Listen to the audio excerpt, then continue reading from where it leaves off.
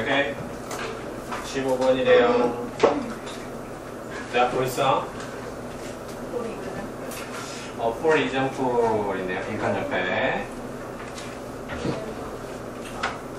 쭉 내려가다가 in any couple 오세요. thus and do. 중간에 when 또 있네. for example 볼게. for example 예시니까요. 예시니까. 그 앞이 중요하겠죠. in order to라고 되어있지. 그 앞 문장, 빈칸 문장. in order to, in 거. when 예시, in any couple도 예시, thus, in과. 마지막에, 마지막 문장에 as, 여기도 in과. 그럼 맨 위에 for example 앞에까지를 보고 아래쪽에 있는 내용과 연결한다. 이렇게 합니다. 처음부터 빈칸. The mind.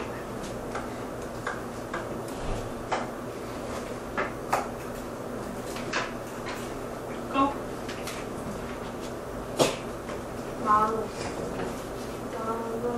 Okay. Does better than then서 붙여요. 자, 정시는 better니까 더 잘 한다. than 뭐보다 단지 adjust yourself. 자, 이 셀프가 뭘 가리킵니까? 정신, 마음. adjust는 뭐예요? adjust. 적응하다.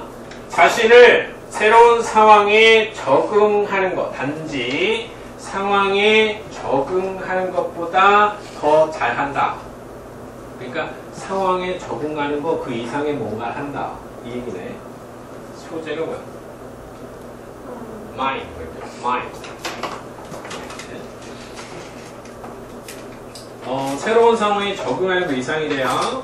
adjust 볼게 하시고 new situation 볼게 하시고.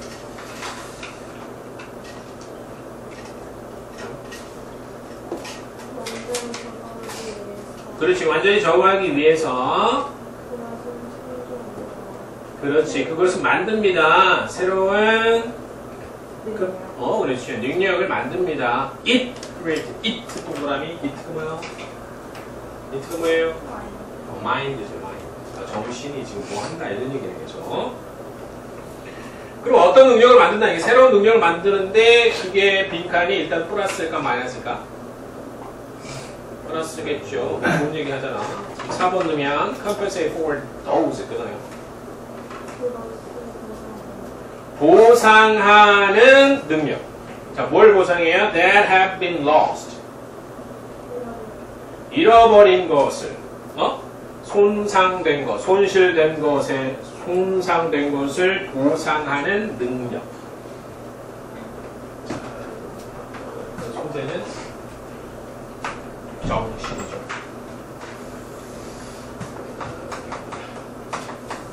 정신이야. 근데 얘가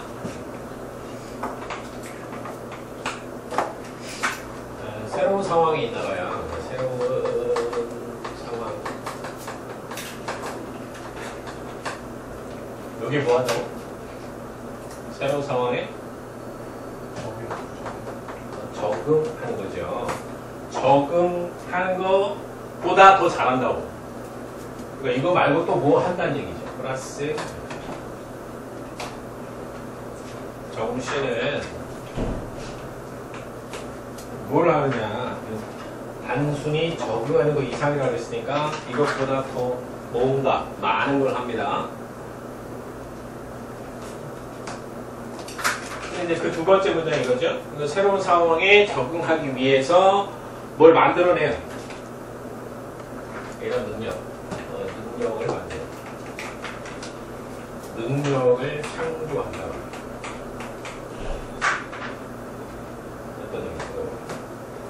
이 능력을 창조한대요. 그러니까 better라고 했기 때문에 무조건 이거는 플러스지. 앞에 더 좋은 거라고 할게요. 예를 들어서 어쩌고저쩌고 합니다. 예를 들어서 어쩌고저쩌고. 얘를 다 들을 필요는 없으니까 밑으로 쭉 내려가면서 thus로 가볼게요. thus. while.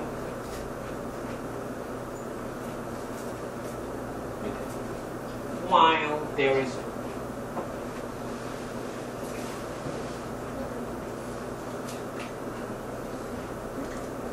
그렇지.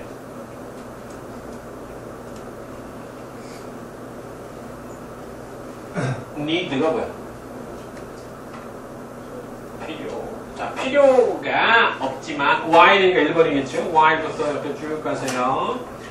excel in까지 1번. There's no need.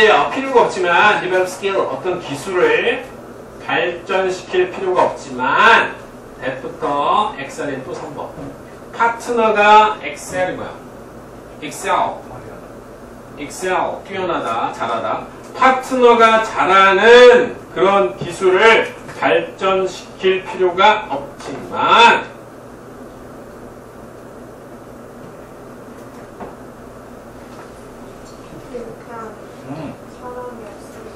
오케이, that person is gone 1번입니다. once부터 gone 그 사람이 떠나면 이 말이죠.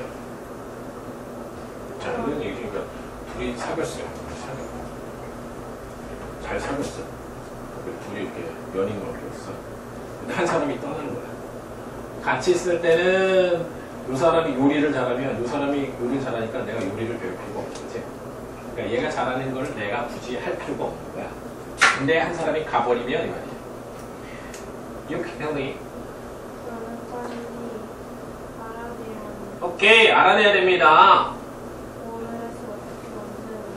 네. How부터 schedule까지 2번이에요. How부터 schedule까지.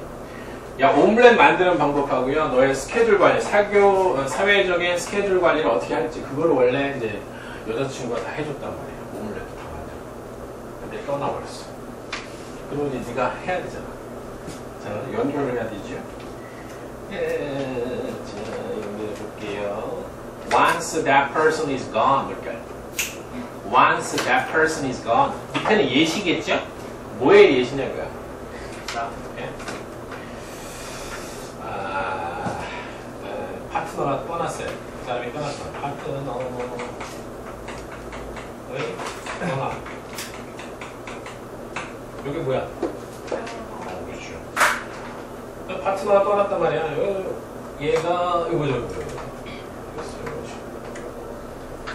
그러면 that person is gone. 요게 위에는 new situation이야.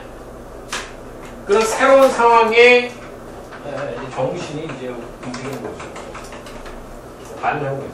적응을 해야 되는 거지. 이 상황에. 그러면 알아내야 되죠. 뭘 알아야 되냐면 오믈렛 만들고 이런 걸 할 줄 알아야 돼. And then to figure out. 뭘 해야 돼? 오믈렛 만들고 오믈렛 만드는 기술과 스케줄 관리 기술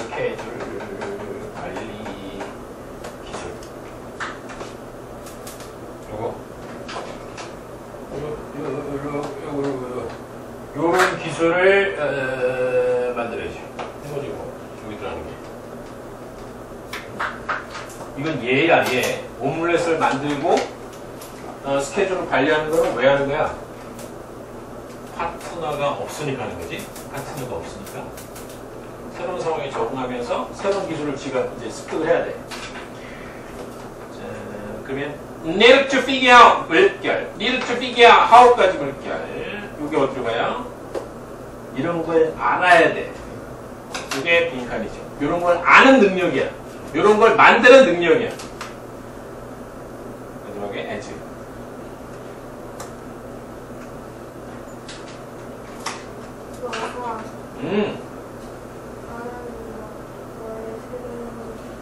그렇죠. as부터 ability 1번이야. 네가 너의 새롭게 습득된 능력을 인식함에 따라 newly acquired ability 물결. newly acquired ability가 위에 있는 new capability죠. new capability야. 이거잖아. 이게 새로운 능력이잖아. 이게 기술이죠. 이거를 인식함에 따라 you appreciate the positive consequences. 긍정적인 결과를 인식하게 된다. 뭐 adverse event. adverse event가 뭐예요? adverse 부정적인, 그러니까 불행한 사건의 긍정적인 결과를 이해하게 된다. 자, adverse event 볼게요, 제가. 그 불행한 사건이 뭐야? 떠난 거죠? 그게 위에 있는 new situation이죠. 파트너의 불행한 사건이에요, 불행한 사건.